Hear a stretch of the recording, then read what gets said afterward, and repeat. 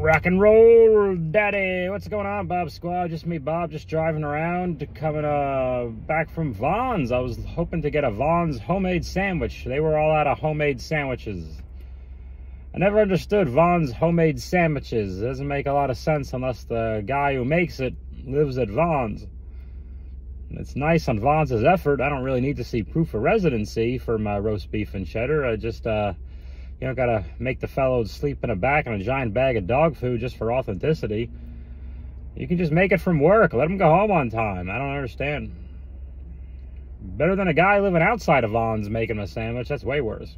He's not even allowed inside. You don't want him slapping your pepper jack turkey around there, daddy. They don't even let him in. They're like, hey, buddy, you can't come in here. They don't even buy nothing. You just make all the food and leave. Then, now, together forever. What's going on, Bob Squad? Monday Night Raw, June 10, 2024. Hulu edition. Not living enough commercial interruption. What happened? A bunch of athletes are walking to the stage in the arena, and they have wheels on their luggage, so it makes it easier to move their luggage. And Drew McIntyre, he shows up in Toledo, Ohio. They're admitting the smaller markets now. They're admitting where they are. They're not doing the whole, we're just in Ohio thing. Anyway, Drew McIntyre says, I'm Scottish. And Damian Priest interrupts and says, yeah, you're Scottish. And then they agree to have a match with Finn Balor, who says, I'm Irish. No, he doesn't say anything. Damian Priest says, my friend Finn Balor has a purple handkerchief hanging out of his butt.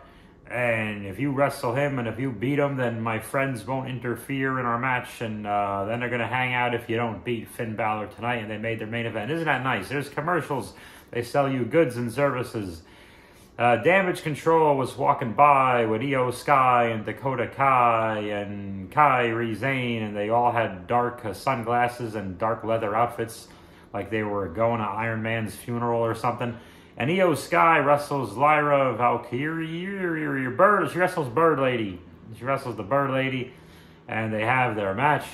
And it's very physical, and they're showing that Io is frustrated and she with her losses. And anyway, there's some interference, and Io Sky defeats Lyra Valkyrie, Bird Lady, and Damage Control has to pull Io back from the damage that she is doing. They are not controlling the damage that Io is doing. And then Chanson Carter, or whatever, Caden Carter, something, Katana Chance, I don't know. The badly named team shows up, and they clear house, and there's going to be your 6-woman tag probably for next week, I'm assuming. Asuka is injured. She has a terrible leg injury, so that's unfortunate, like Asuka. Judgment Day is backstage, and I guess Liv Morgan gave a hotel key to Dominic Mysterio, implying that if he uses the hotel key, which isn't really a key, it's more of a magnetic card, but if he uses the magnetic card, she's giving him, she's suggesting that she wants him to enter her room, and then I guess she wants him to fornicate, is what they're implying, I guess. They're going to fornicate in the nude with their genitals and everything else. But, which is kind of weird because, like, wouldn't he still knock? Like, what's the point of giving him the key? Like, what if she's taking a dump? Like, I don't know. Anyway, and Dominic slams the key down in disgust because he's supposed to be loyal to his heel girlfriend or something. And J.D. McDunfor and Carlito and, there's a Dominic Mysterio whose arm is bandaged, so he did very, very little in the 6-man tag. Wrestled Braun Strowman, Rey Mysterio, and Dragon Ball Z. And then Liv Morgan shows up and she falls off the ring apron, which is the hardest part of the ring, on top of Dominic Mysterio. She is inadvertently or somewhat advertently straddling him in a sexual position, implying she wants to fornicate with the young man, and be that as it may. That was after Zelina Vega, who still works there, knocked Liv Morgan off the ring apron, the hardest part of the ring. Braun Strowman hits a thing on Carlito, and he pins Carlito for the 1-2-3 in a 6-man competition. Ricochet is ricocheting out the door. Ricochet's leaving the company for one reason or another. I don't understand why he would do that. He's wrestling. He's backstage with Ilya Dragunov, and Ilya says he's going to wrestle. Ilya says that Ilya will wrestle Braun Breaker, who is doing a lot of bad things. We come back from commercial. Remember, this is the Hulu edition, not limited of commercial interruption. Otis is very big, and he's wrestling Sami Zayn, and Chad Gable is ordering Otis to be very mean, and then Otis is in the corner being yelled at.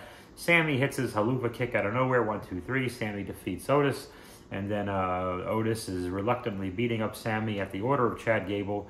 It looks like Otis is about to punch Chad, and Chad is very concerned, and Otis has got Chad backed up in the corner. But then Otis turns around, he just leaves everyone. He says, "The heck with this.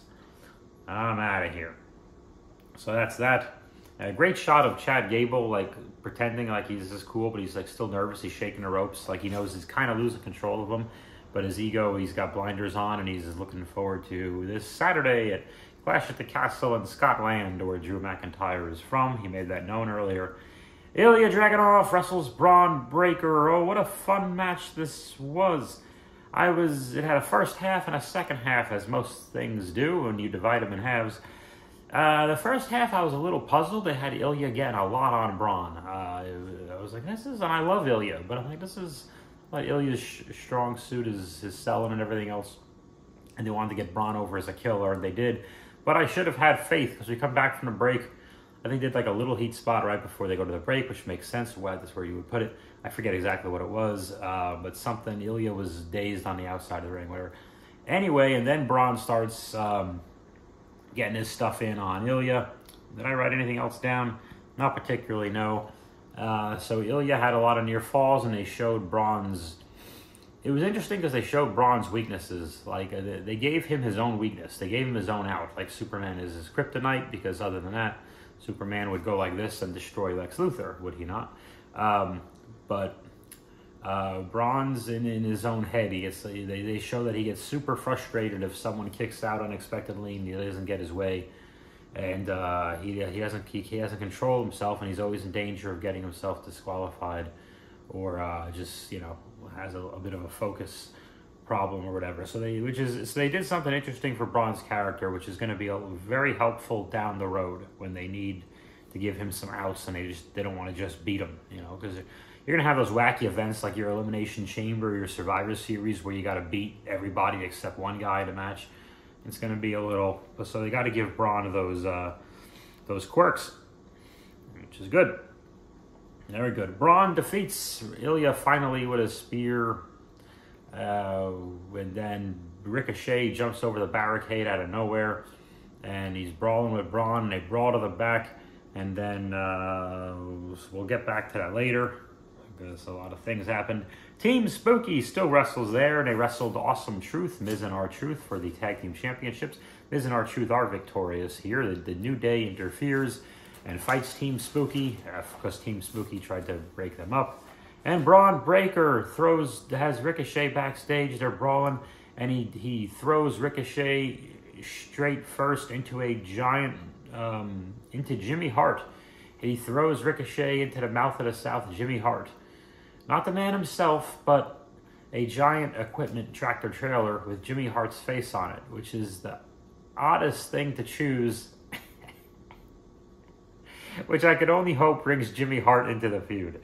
And then Ricochet, because I don't know why that wasn't enough, because Ricochet, it was a sick sound, a sick bump he took coming back down on the concrete, more so than the actual lawn dart thing.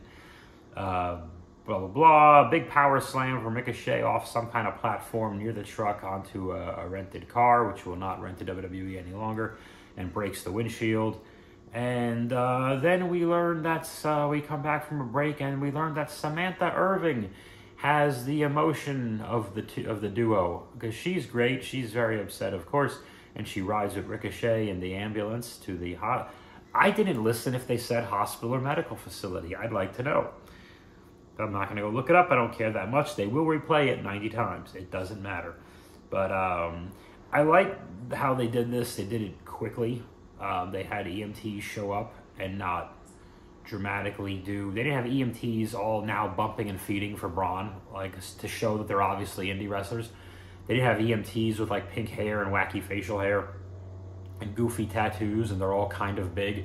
They just had EMT looking EMTs. I was like, okay, or maybe those were wrestlers or some kind of staff, and they just used the smaller ones, which would make the most sense. Anyway, Drew McIntyre is still Scottish, but Pat McIntyre is doing the introductions because Samantha Irving is not there. Irvin? Is it Irving? I don't know. Magic Johnson's not there. Pat McAfee stands on the table. I'm surprised neither Drew nor Finn break. Maybe they expected it. Where Pat was calling Drew a sexy Scottish bastard, and he said something about Finn in a similar fashion, and no one broke. Drew McIntyre and Finn Balor wrestle a match, and Finn is wrestling, and he locks up, and he goes, "I'm Irish," shoulder tackle, and then Drew no-sells the shoulder tackle. Finn shoots off the rope. Drew throws the line. Finn ducks the line. Finn goes for a high crossbody. Drew catches him, and then Drew says, "Oh, I'm Scottish. None of this happened. I made this up." Drew does beat Finn. There's some Judgment Day interference. J.D. McDunfor and Carlito, who is a lot of fun now. Carlito with the Judgment Day is fun, by the way, and it doesn't go their way, and blah, blah, blah, blah. The Scottish guy beat the Irish guy, so the Scottish guy in Scotland will fight the Puerto Rican guy for the championship in Scotland this Saturday I'm on the West Coast, so I think it's like 10 a.m. my time, 11 a.m. my time, something like that. So that is what's going to happen there. Isn't that quicker?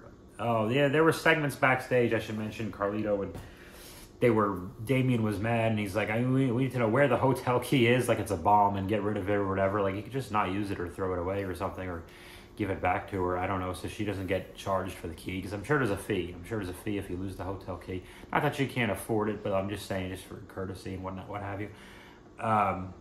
But anyway, when I think it was Damien's or whoever said she left her hotel key right here, they all the dudes had to look upset and offended that she did this, and Carlito goes, "That's cool," and then they had to go, "No, it's not cool." "Oh, sorry, it's not cool."